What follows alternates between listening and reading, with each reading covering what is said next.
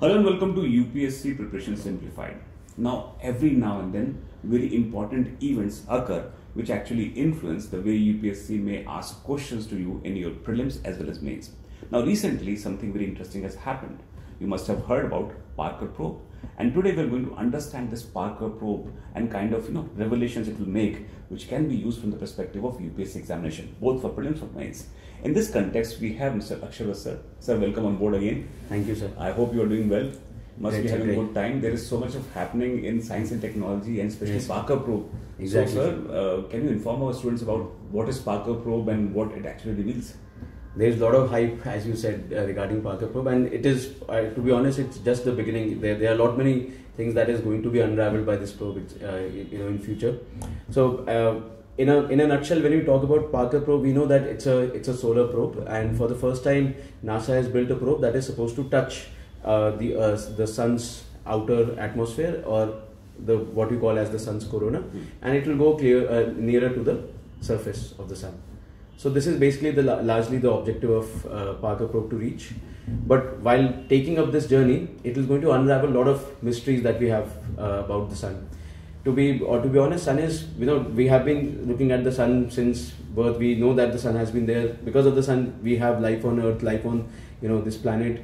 But there are still a lot of mysteries around the sun revolving.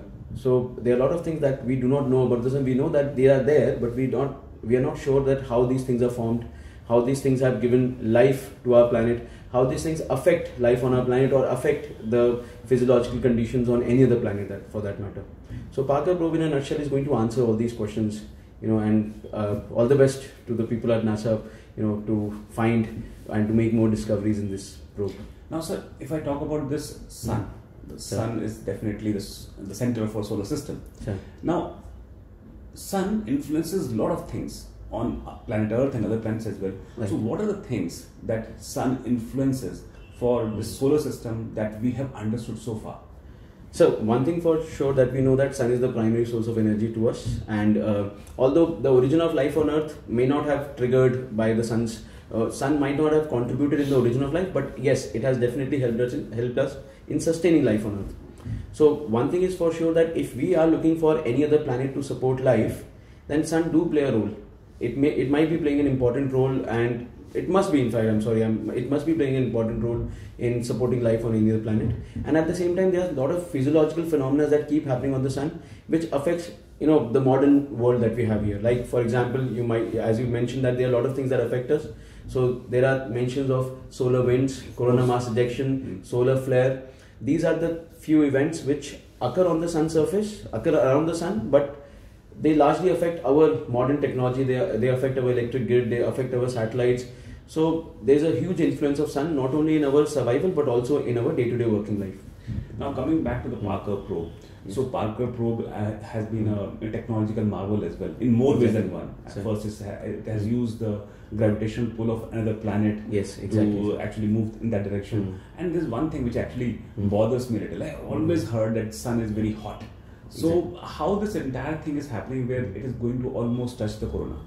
That's true, sir. When you talk about the sun's outer layer, that is the sun's corona, it is approximately 2 million degrees Celsius hot.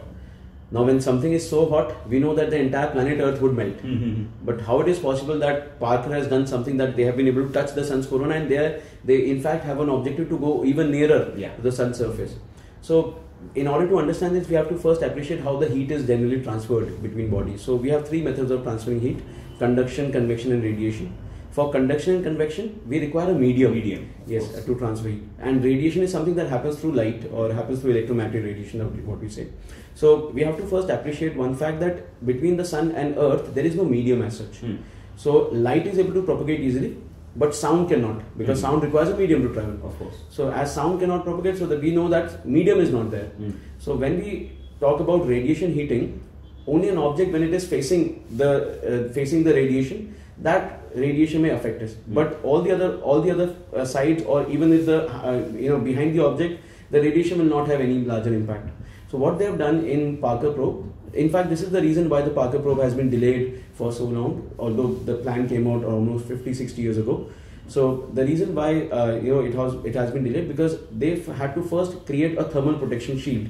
They call it the TPS, and it was basically designed by the John Hopkins lab of NASA, and they have developed something called the thermal protection sheet, which is basically a reinforced carbon sheet. It's a composite material, and the quality of this material is that whatever radiation it is going to face, only that side of the radiation will be facing the high temperature, and only that side will get hot. The hind side of that particular sheet, it will maintain a very low temperature, somewhere close to 80 degrees to 300 degrees at the max, which is comfortable enough for many electronic gadgets to work. Okay.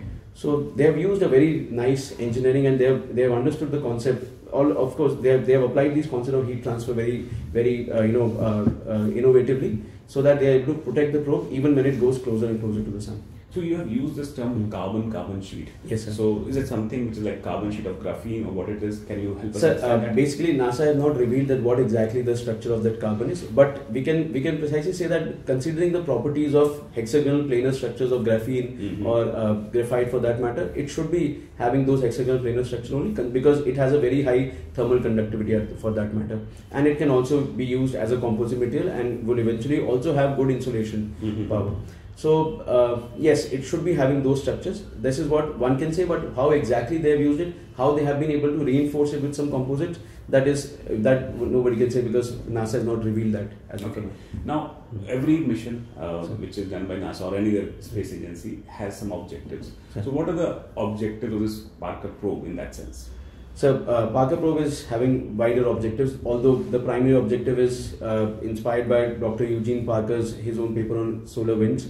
So as we know that solar winds are there, sun is losing mass every moment, every second, and these solar winds, they are today called as space weather phenomena. Solar winds are coronal mass ejection.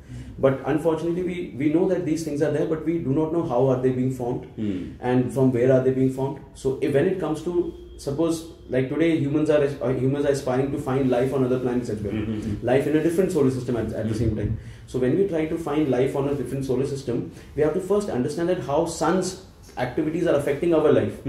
So then only we can try to relate it in some other, we can try to apply it on any other exoplanet. So when it comes to the Parker's objective, it will try to study the solar winds, how are they formed, where are they formed, and how they influence the nearby coronal temperature.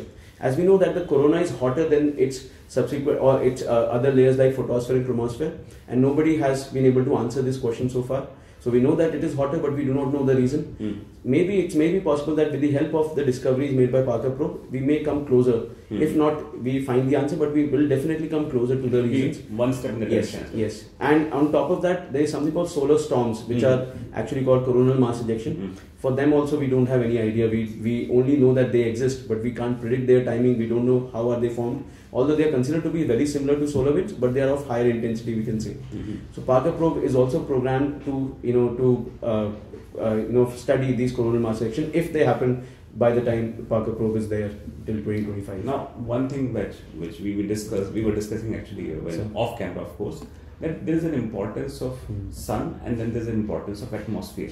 So we can also reveal why some planets do not have an atmosphere. Exactly. So can you throw some light on that how this entire thing actually works, and then how Parker probe is going to explore that as well? So actually, when we study this idea of solar winds, we know that these solar winds, they are mostly in the form of ions, hydrogen and helium ions. So you can consider hydrogen ions as same as protons and helium ions as double protons, you can say. So these ions, they are ejected at a very high speed from the sun's surface. We know that sun is losing mass every second.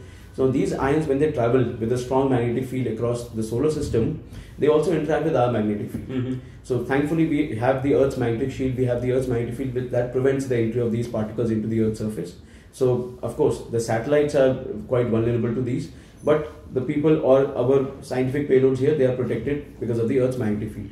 But when you talk about other planets like Mars, when you talk about Moon, why Moon doesn't have an atmosphere, why Mars atmosphere is thinning, why other planets, how are their magnetic fields being affected?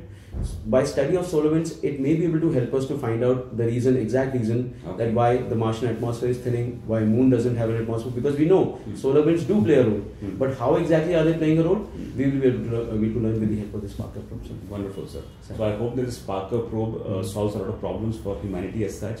And since we are looking for extraterrestrial life also as a system, or colonizing other planets as well at the same time, that is one of the initiatives of the humankind. So I hope that this particular mission gives a clarity on that. Thank you, sir. Thank you for sharing all this wisdom. Now, one more thing I would like to get your opinion. If I have to define this particular Parker probe as a question for prelims and question for mains, so how do you think that UPSC might use it? I think, sir, it would be a very valid question in the preliminary exam because UPSC already appreciates innovations done by not just India but by other organizations as well. So it would be a very valid question in the preliminary exam. It can be asked in relation with the solar weather, space weather phenomena that we just now mentioned about solar winds and coronal mass ejection. That they can simply ask that. They can ask a match the following question regarding the Parker probe and how they can match its objectives. There can be a question regarding simply the objectives of Parker probe. They can be asked, again, very interesting thing, because it is the fastest man-made object ever being created. So there can be a question that Parker probe was recently in use. They can mention that what are the points. They can mention a couple of points, and we have to find the right group of points in that case. So there's a huge possibility that UPSC can interplay with a lot of things because the plan itself is from 2018 to 2025. It's a 7-year long project. So when there's a project of 7 year long, there's a huge opportunity of questions that UPSC can create, and not only just one. They may be able to create it multiple times. And if something significant is discovered eventually by the time the next prelims happens, then I think students should not be ignoring that. Because if something very significant happens, then either way UPSC may find a way of inducting those things in the question paper, sir. Thank you, sir. So I hope that you have this clarity now about this probe. And when you are going to study this particular probe, you need to understand that there are dimensions which are interrelated, like solar winds, which sir has already clearly mentioned. So understand this thing in this holistic picture and create the knowledge for yourself, which you can utilize from the perspective of prelims and mains. I hope that you have now clarity, you have an understanding, and from the entire team of RAU'S, we wish you all the very best. Stay tuned for more videos.